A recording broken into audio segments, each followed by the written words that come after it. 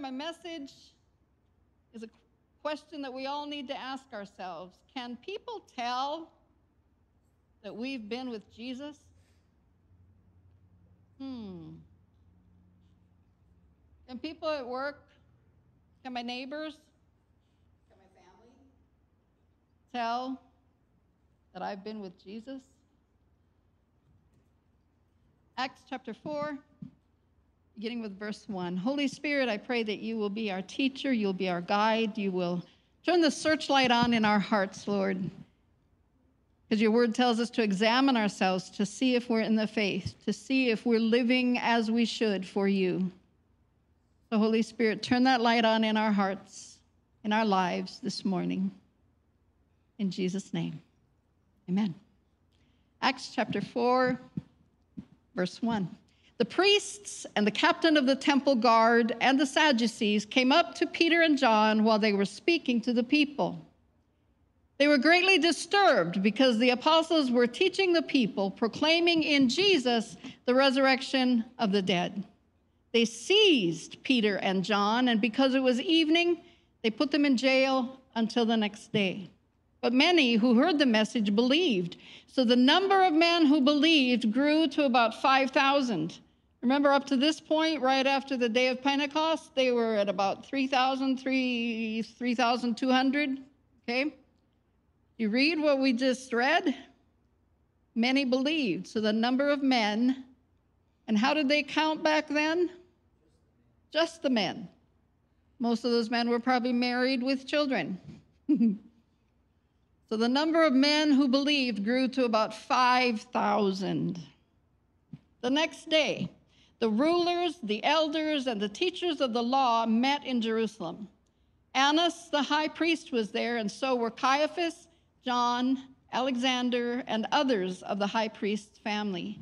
They had Peter and John brought before them and began to question them. By what power or what name did you do this?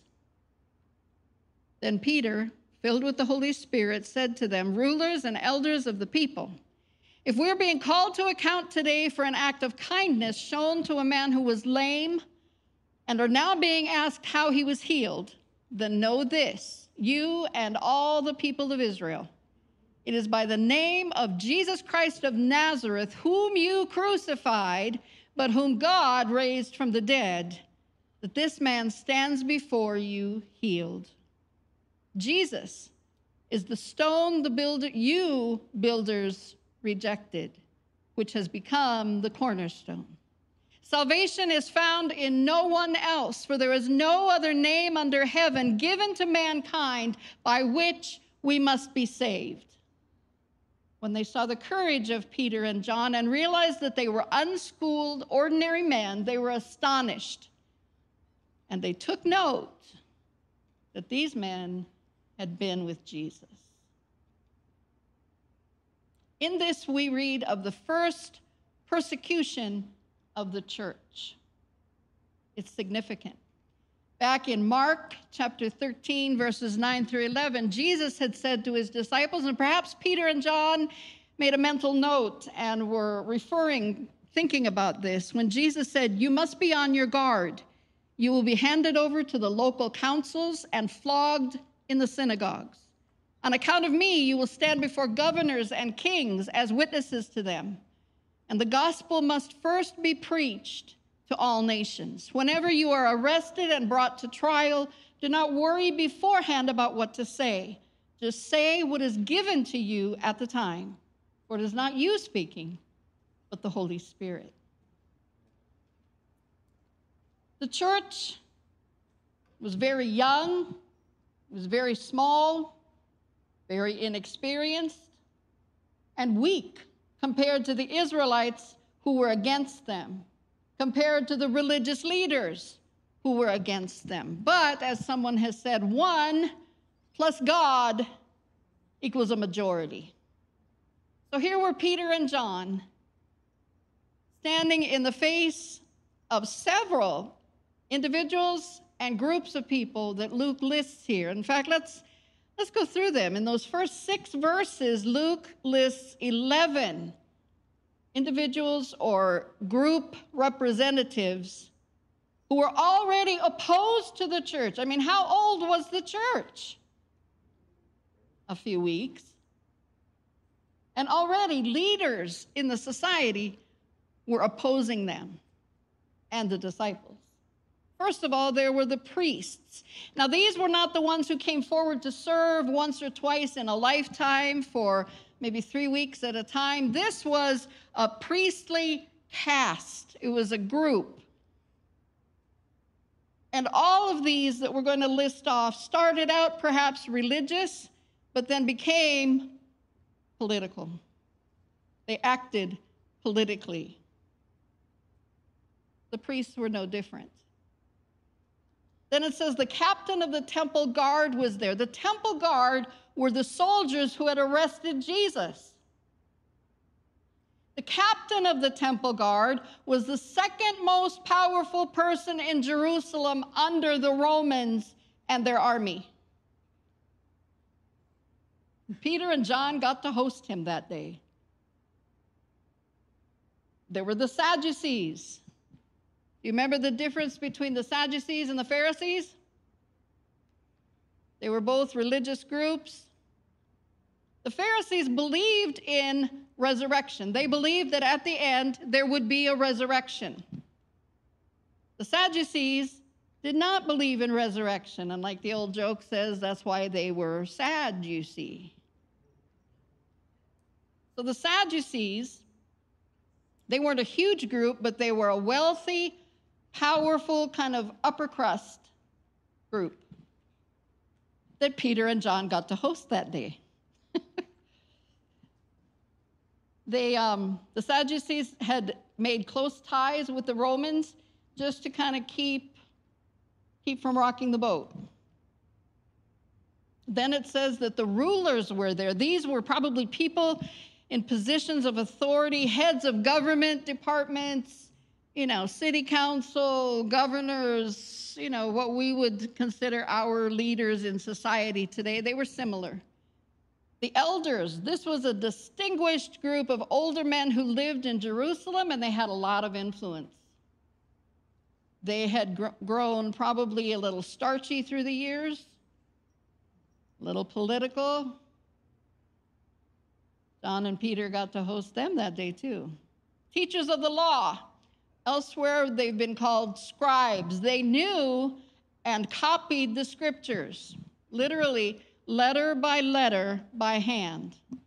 No computers, no typewriters. Everything was copied meticulously by hand. So much so that every time they wrote the name of God, they had to go take a bath.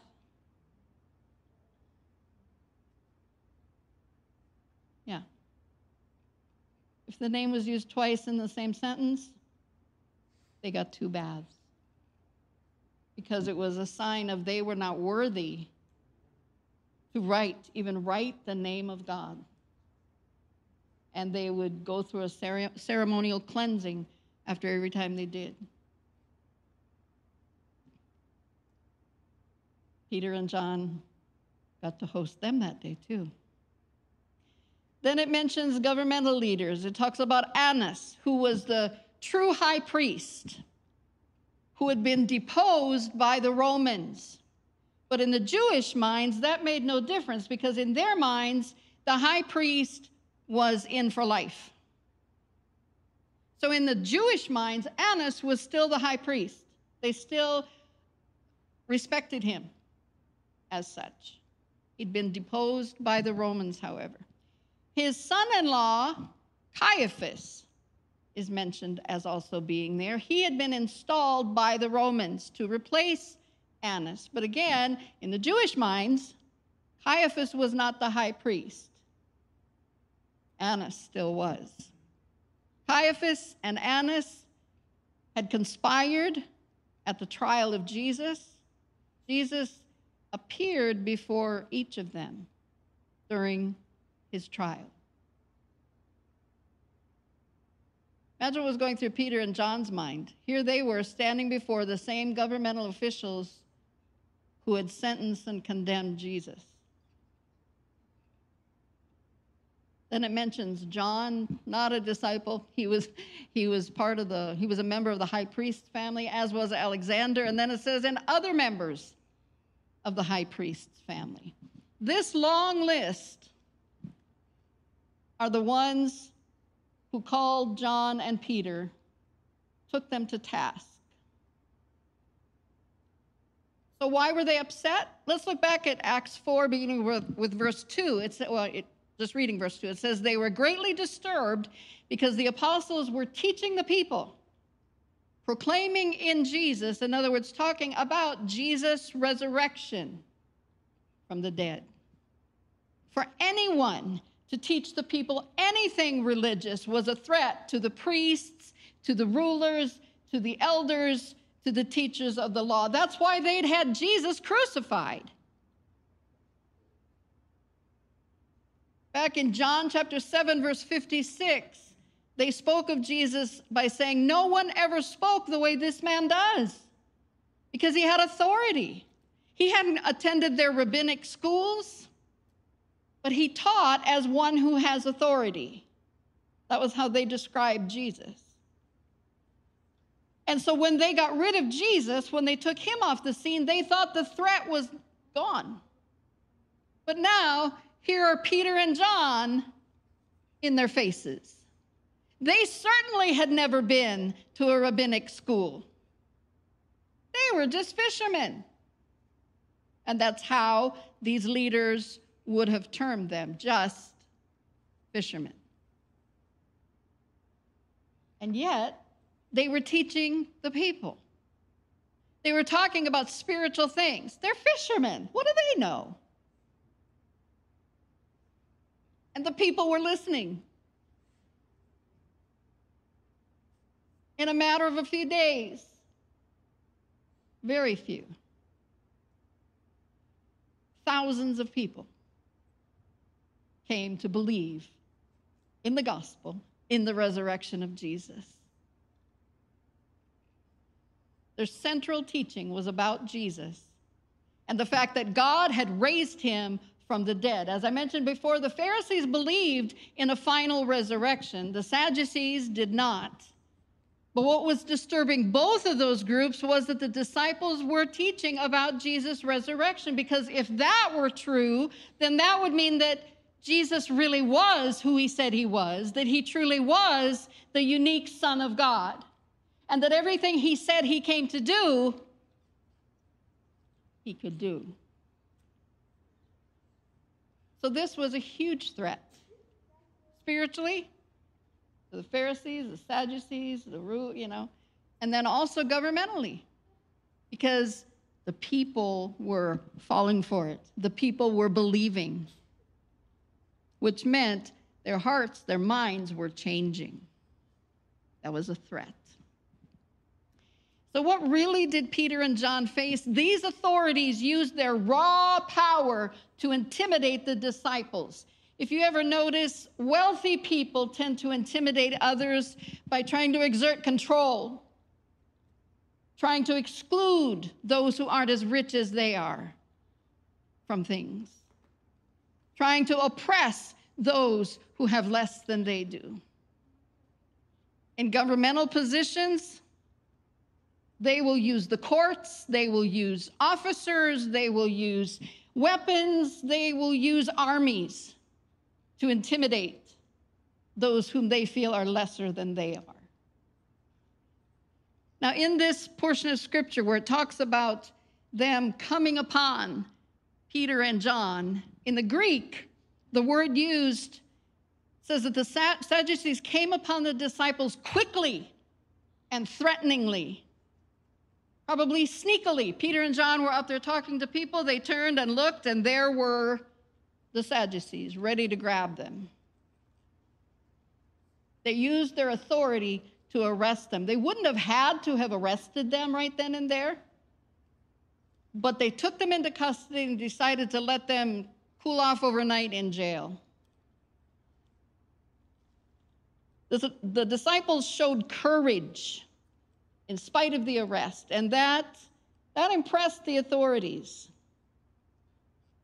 Because if you think about it, if they just took them at face value, here were some very courageous men who were also Christians.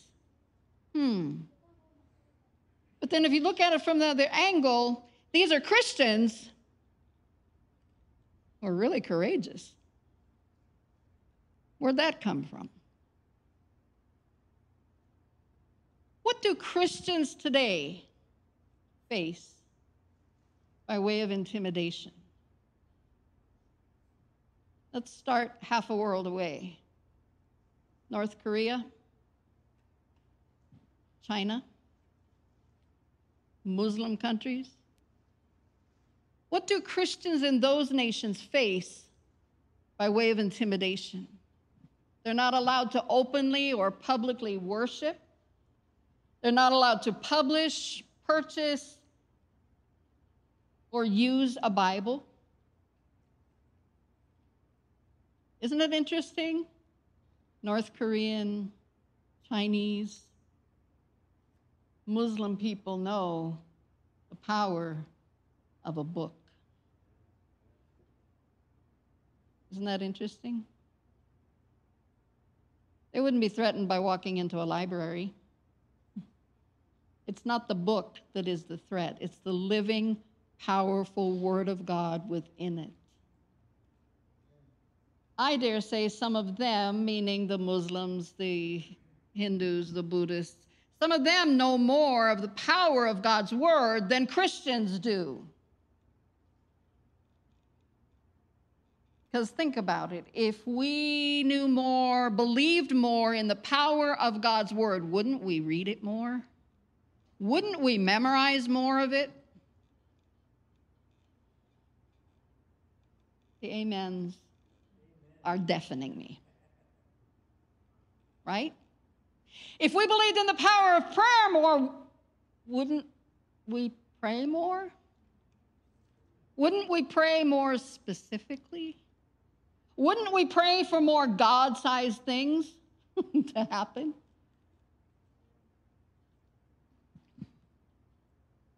Some people in those nations, if they convert to Christianity, they're excommunicated from their families. They become dead to their families. That family no longer has a son. Some who convert to Christianity are not allowed jobs. How do they support their families? Intimidation. Okay, here's where you get to talk through your mask for a couple minutes. How do Christians in America, how are they sometimes intimidated? How are Christians in America sometimes intimidated for being a Christian? Talk to one or two of the people closest to you. If you got to move together a little bit, that's okay. Wear your masks just to respect each other. Talk. Discuss it. How are Christians intimidated? Think about the news. Think about experiences you've had or your friends have had. How are Christians in America intimidated for being Christians? On your mark, get set, go.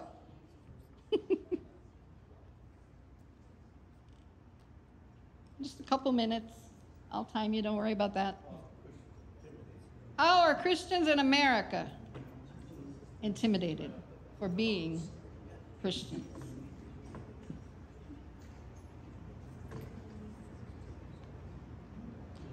Do you have any questions? Let me know.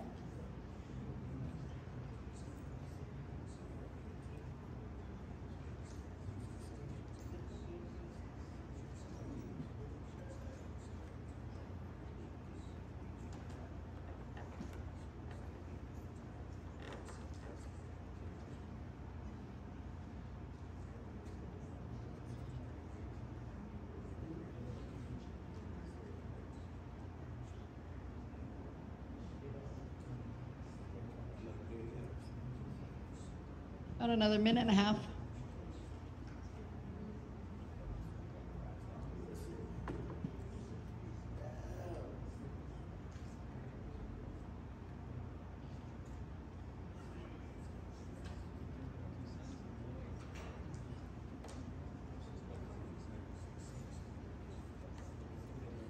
One more minute.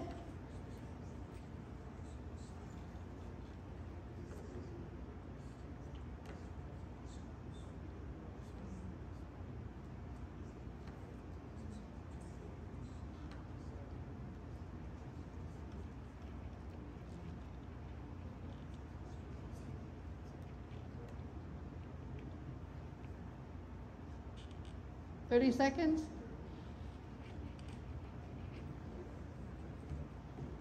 You got one good answer, try get two.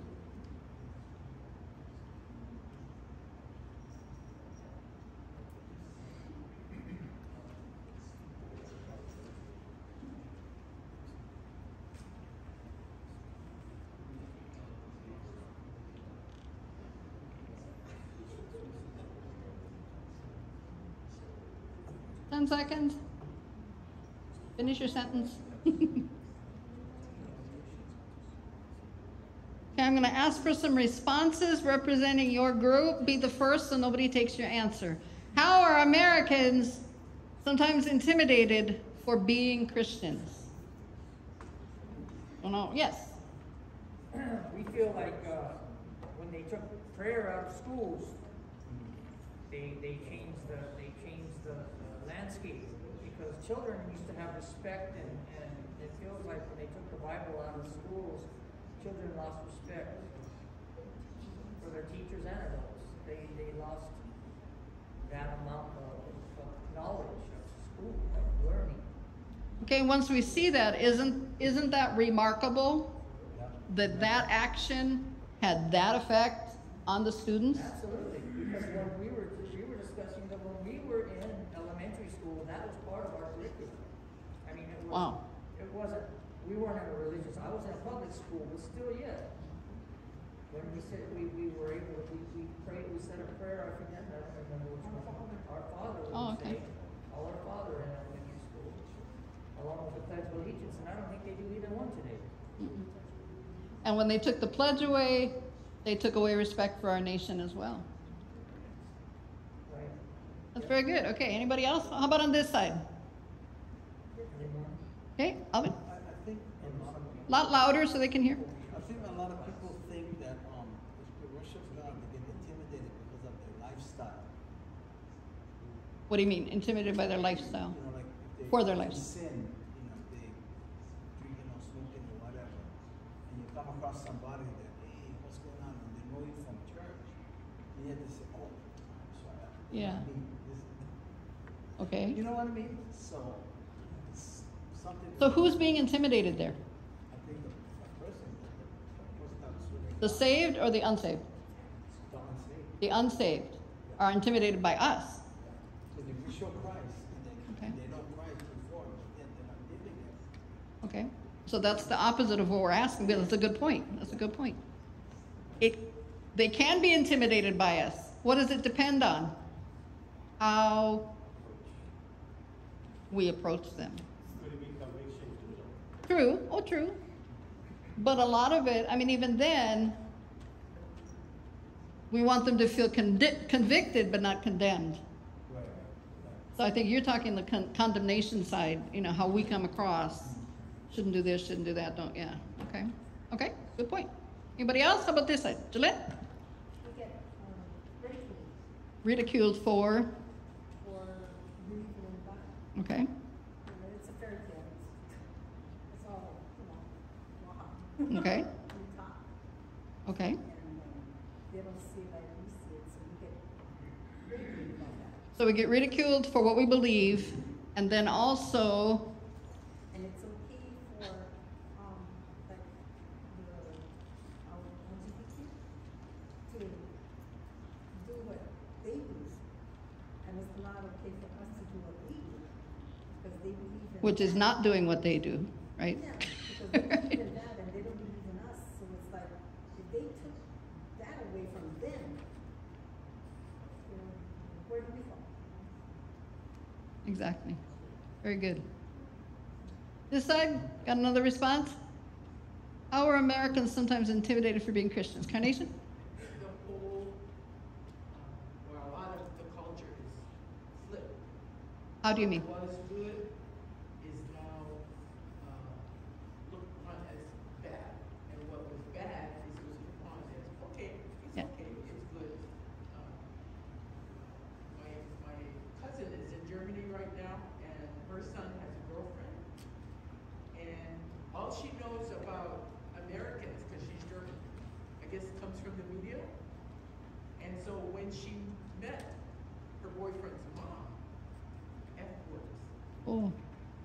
And it was a shock, Uh-huh. you know, to my cousin. But to her, it was, isn't that the way it is? You know, so what was good and righteous is turned around. And do you know, it's so blatant, and it kind of makes us look dumb. They actually changed the words. Oh, listen to this song, it's so bad. Right, Precious? Right? It's so sick, yeah. Yeah. So they even, I mean, like, could they be more obvious? They actually changed the word. They actually made them mean the opposite. And we just went, no big deal. Yeah, when I was a kid, they used to, bad used to be good. Exactly. That's a bad car, man. Yeah. Yeah.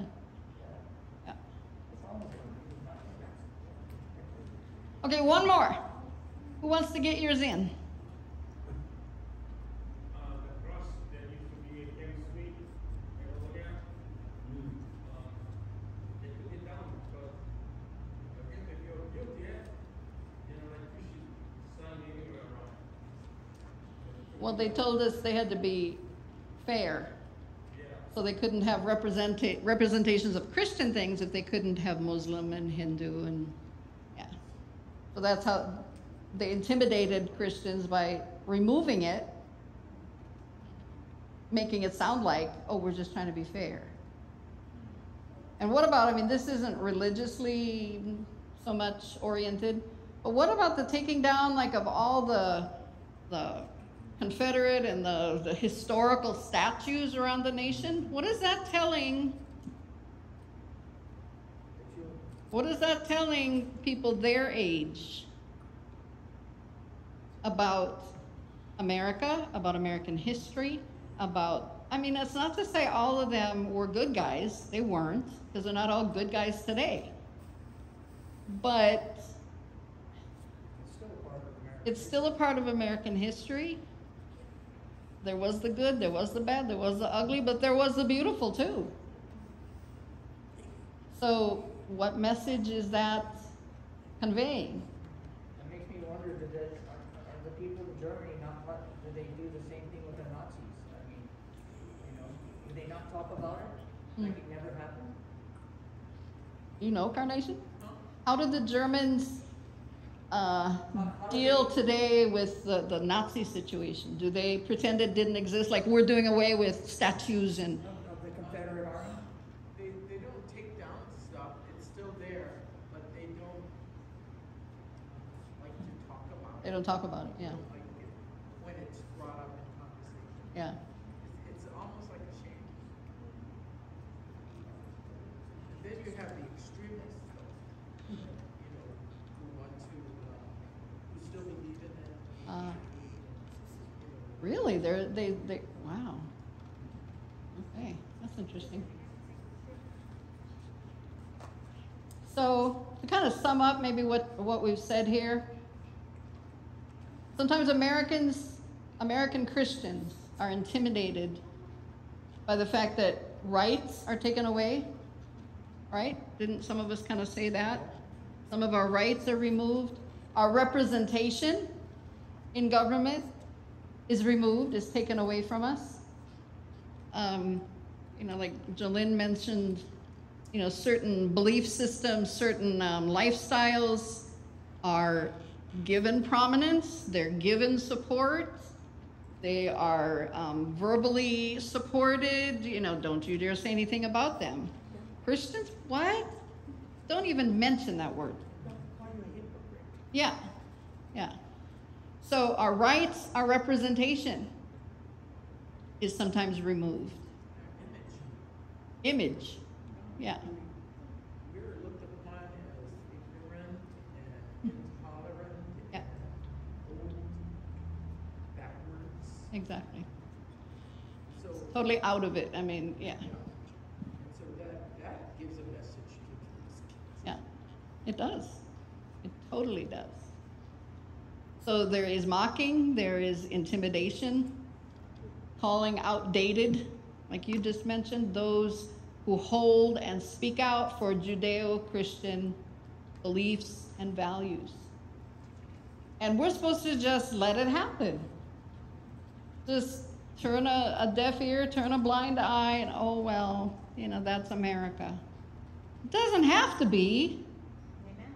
It doesn't have to be. Should be changed that. We need to speak up. We need to run for offices. Yes.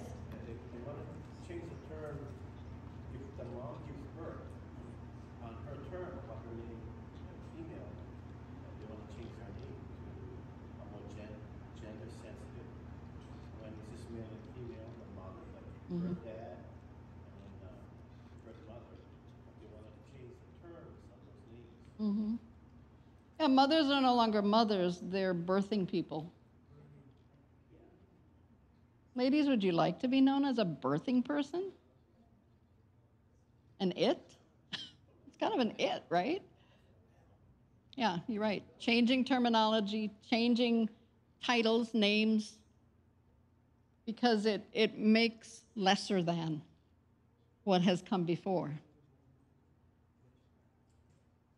But what these authorities learned in the New Testament, and other intimidators since then have learned, is that if it's a good idea, especially if it's something spiritually oriented, the way to get rid of it, the way to stamp it out, is not by intimidation or threats.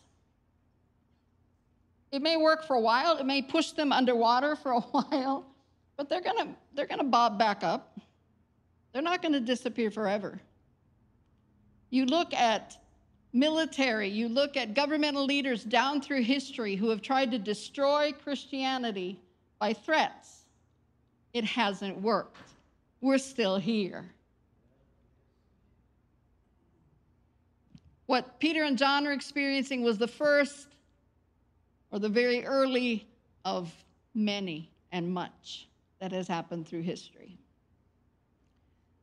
Before this event occurred, if you look back at verse 4, interestingly, it says, but many who heard the message believed.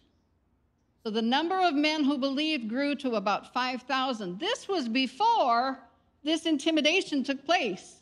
Already, thousands more people had been added to the church. And yet these leaders thought that if they made threats and intimidated and, arrested them, made them think, oh, more and worse is going to come, right? But Peter and John didn't shut up. This message is building on what happened when the lame man was healed. Our message next time is going to carry on from this point, because this is only the beginning of Peter and John's courage. But let's continue on. In a matter of several days, the church had grown from 3,200 or so to over 5,000. That's an increase of 55 to 60% in a matter of days. That's awesome. The more the church is oppressed, the more the gospel spreads.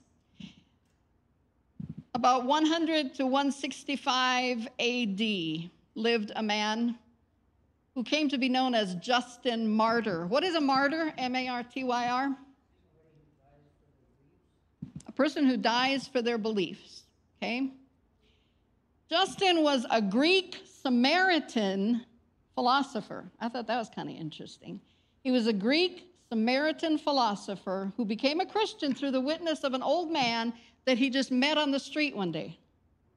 I would say it was a God sighting. It was a God thing. He got saved, and he became a great evangelist, winning many Romans to Christ.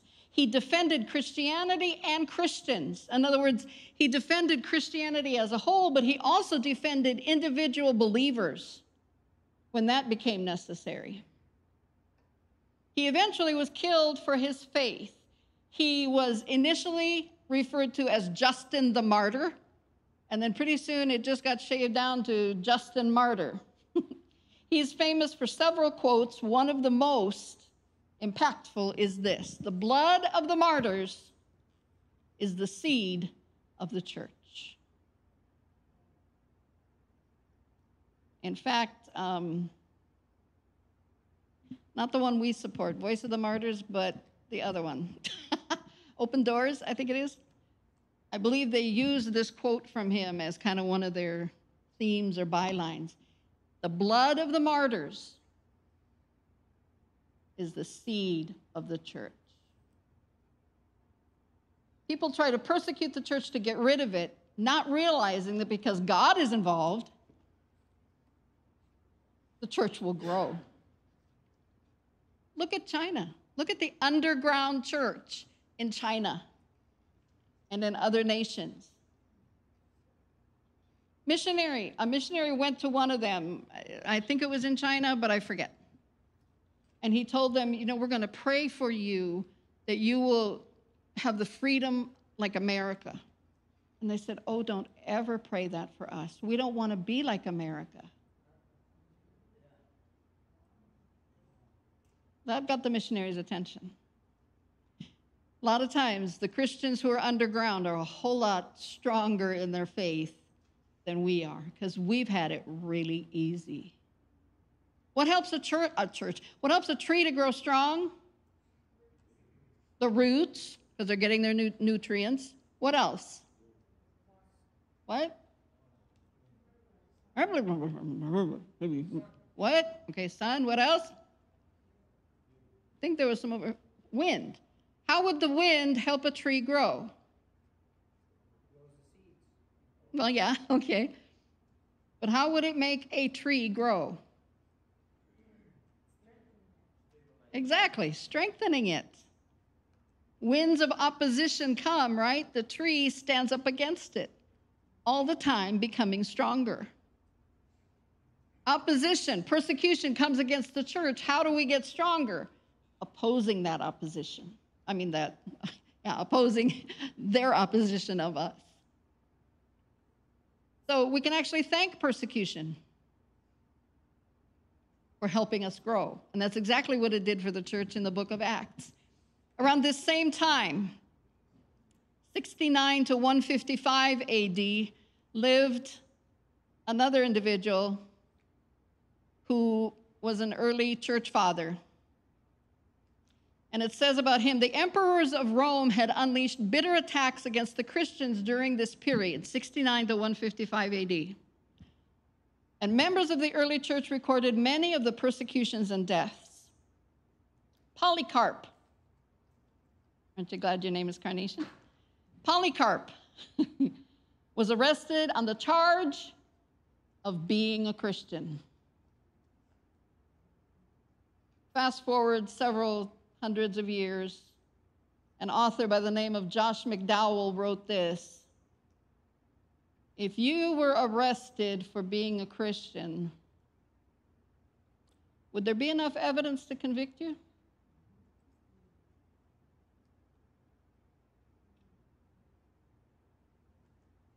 Polycarp was arrested on the charge of being a Christian, a member of a politically dangerous cult whose rapid growth needed to be stopped. Amidst an angry mob, the Roman proconsul took pity on such a gentle old man and urged Polycarp to proclaim Caesar is Lord.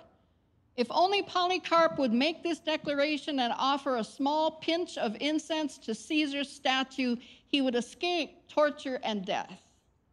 To this, Polycarp responded, 86 years I have served Christ, and he never did me any wrong. How can I blaspheme my king who saved me?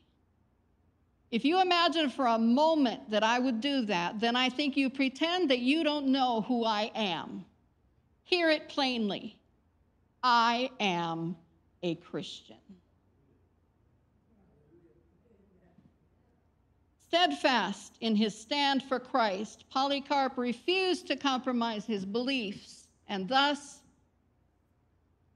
was burned alive at the stake at 86 years old.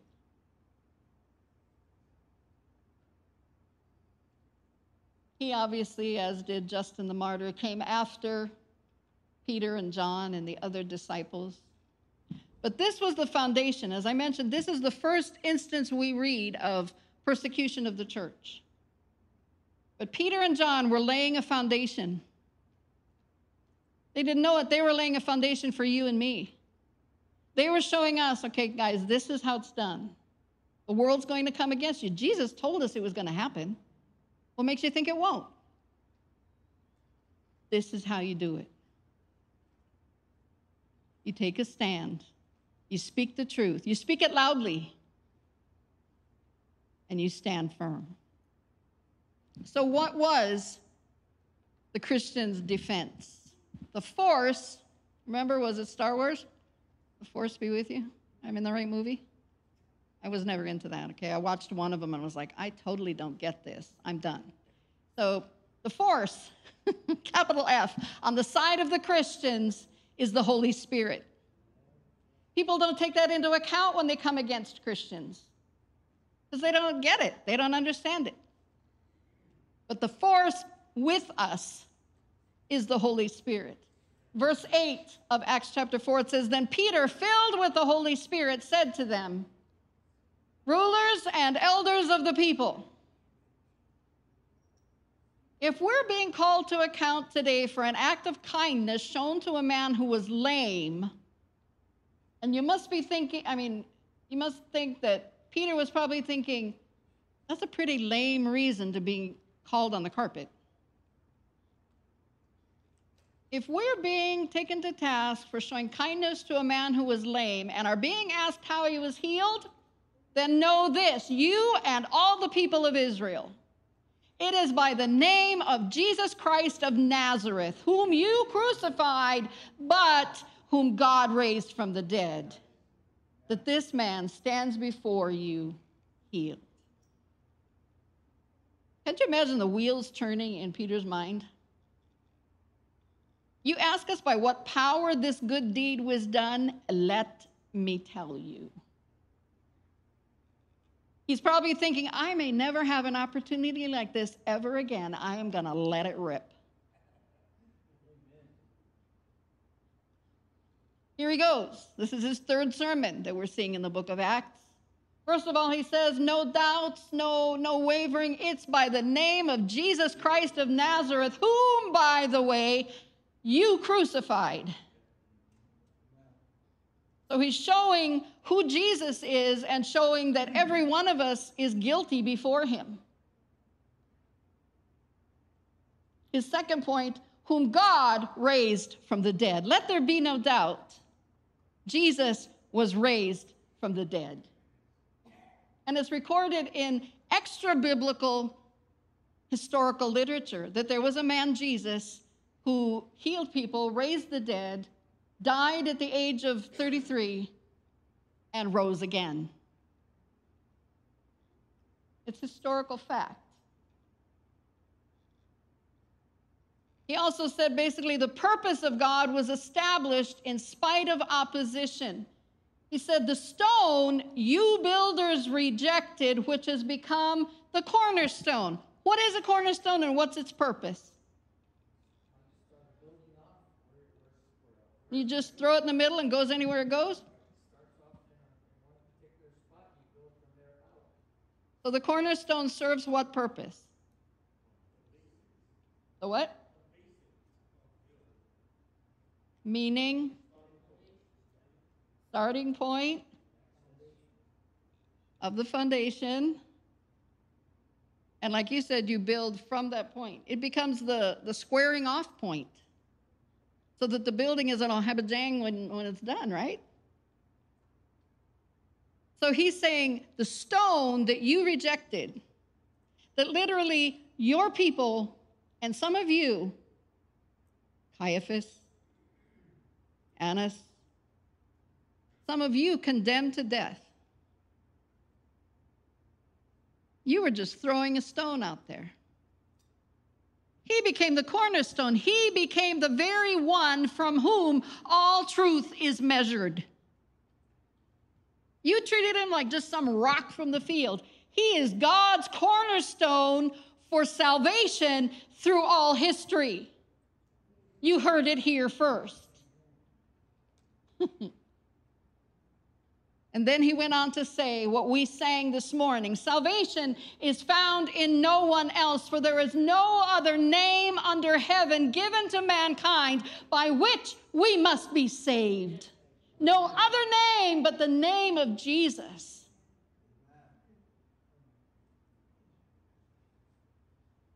This was Peter's little mini sermon, but man, it packed a punch. He knew he was taking a risk. He knew he could have died for saying this. I mean, he'd already spent one night in prison, right? He was taking a risk. People don't want to hear that they need to be saved. People don't want to hear that they can't save themselves. People don't want to hear that they can't even choose their own way to salvation. People don't want to hear that Jesus is the only way to be saved. Peter was taking a risk. And he didn't start with the custodial staff. He's talking to Caiaphas and Annas and the very captain of the guards who crucified Jesus. Do you think they'd hesitate to crucify him? He took an incredible risk. And John sat there. You go, Peter. Guilty by association. When we say that today, and they probably said it back then, people's response can be, but that's so narrow. Yes. Didn't Jesus mention something about a narrow road gets us to heaven? Well, that's so exclusive. Well, in a way it is. And it even sounds intolerant. We're supposed to be intolerant of sin. That's one thing that has happened in the church during this whole period that we talked about earlier. The change in, wording and the way people believe. The church has softened its view and its preaching on sin. We need, church, we need to be intolerant of sin. God is.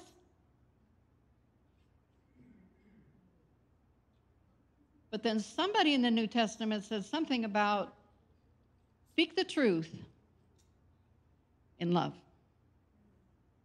It didn't say be hateful. It didn't say go burn down abortion clinics. It didn't say do all these things that some Christians have done, thinking they're doing God a favor. Go buy yourself a lanyard that says, what would Jesus do? What would Jesus do? We are to be intolerant of sin, but we are to love the sinners. It takes God's grace to do that, to walk that line and see people get saved.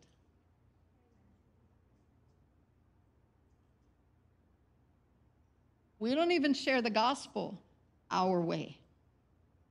We need to share the gospel God's way. Allowing the Holy Spirit to give us his words. Because again, the job of the Holy Spirit, one of the ministries of the Holy Spirit is to convict us of sin, not condemn us for sin. So who are we as beggars who are trying to show other beggars where they found bread? Who are we to condemn someone for their sin? Because God didn't condemn us.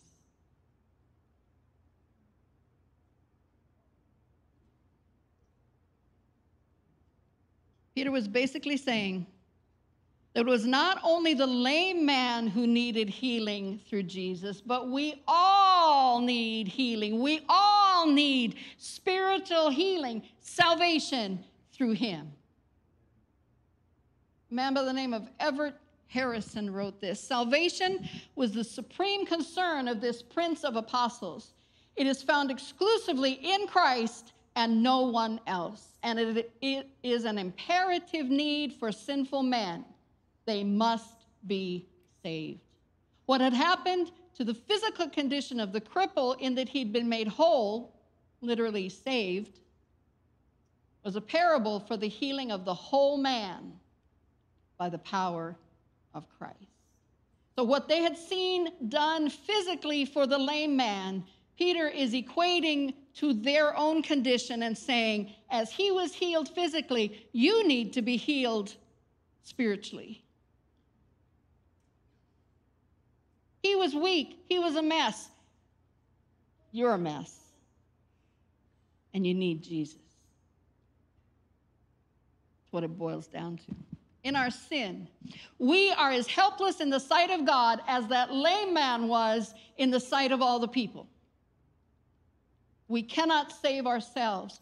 Only Jesus can heal us. We must believe that and place all our faith in him, the only Savior. That's what Peter was saying to them that day. That's what God's word says to you and me.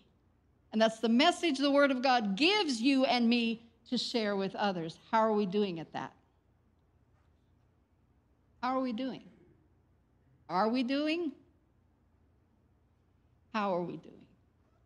So how do we bring this experience into Acts 29? Remember, we are the characters in Acts chapter 29. What this is telling us is be bold, be strong, for the Lord your God is with you. It tells us, see every opportunity to defend our faith as an opportunity to share salvation. If you and I have had an experience with Christ, if we have invited him into our lives and asked him to forgive our sins, we can lead someone else to know Jesus. We know enough. You may say, oh, I don't know the Bible. You don't have to know the Bible in its entirety to lead someone to Jesus. If he's in your heart, if he's real to you, if he's forgiven your sins, if you've got a grasp on the fact that God loves you and forgives, you can lead someone else to that same experience. Don't make excuses.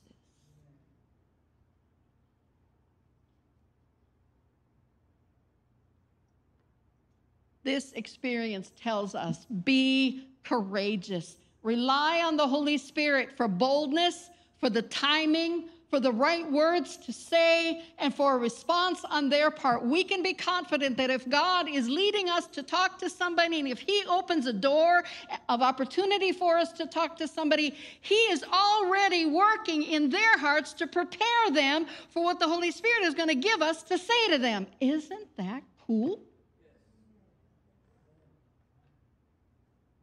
He doesn't even call us to do this on our own smarts, our own strength, our own courage. He gives us what we need, and he builds the opportunities. Who are we to say, not today, God? Not him, God. Who are we to say that?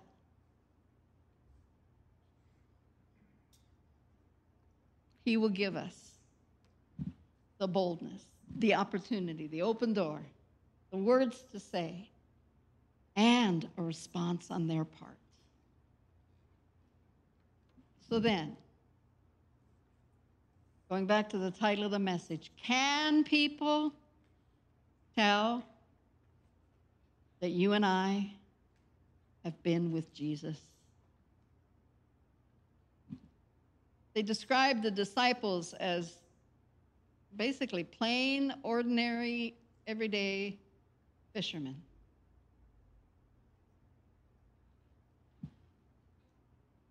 But there was something something about them. There was a boldness in them that most fishermen don't have, don't usually have to have. There was a security in Peter knowing what he was talking about. He wasn't talking bubbles. He knew what he was talking about. And there was an authority that most fishermen of that day did not possess. Because, you don't witness to too many fish. So they didn't usually have to have it. But these guys had it. Whatever it was, they had it. They took note that these men had been with Jesus. Do people even realize?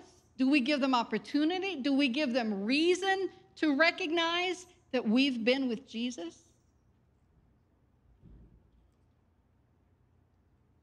Do we?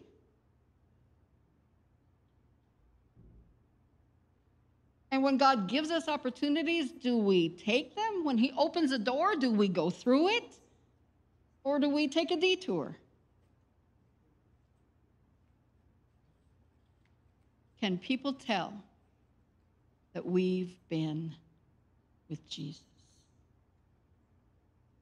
Just by being around us, just by hearing us talk. What are some of the ways? How should people be able to tell that we've been with Jesus? Just call out. How should people be able to tell we've been with Jesus? Our speech, our actions. Is it? What? Our countenance? Okay, how does it affect our countenance? I'm sorry, what? Oh, okay. I've got the joy down in, right? Okay, just follow that song. What else? Humility. You think Jesus was tantaran? No. If anything, it was his humility that struck them, that drew them to him. Right? Okay, let's go back to the little chorus. What else? I've got the joy. What else? Faith. Okay. So there should be rock solid faith, right? Carnation, sorry? Caring. What's another word, an all-encompassing word for that? That's with an L. Love. Didn't Jesus say people will know you're my disciples by the love you have for each other? Did Jesus know that people were sometimes hard to love? Well, yeah, it was people who crucified him, right? He knew that that's not always easy. But yet he told his disciples and us, the way people are going to know you're on my side is by how much you love them. I've got the joy. I've got the love. I've got the what? Peace. Didn't a lot of you say last week that was one of the best things God did for you was give you peace? Someone has said one of the surest signs of God's presence is peace. One of the surest signs that Jesus is in our hearts is people will notice that we have peace. In times when it doesn't even make sense to have peace, we will have peace. So there are ways that people can know that we've been with Jesus. It's not that we're spouting off scriptures because we know so much. That is not going to draw people to Jesus. But if we love them when they're hurting, that will. when they see that we're actually hurting, but we still have the peace of God in our hearts, that will be convincing. People will know that we've been with Jesus. There will be a boldness. There will be a solidness in what we share that will show them they've been with Jesus, and I want what they've got. I want that. I need that.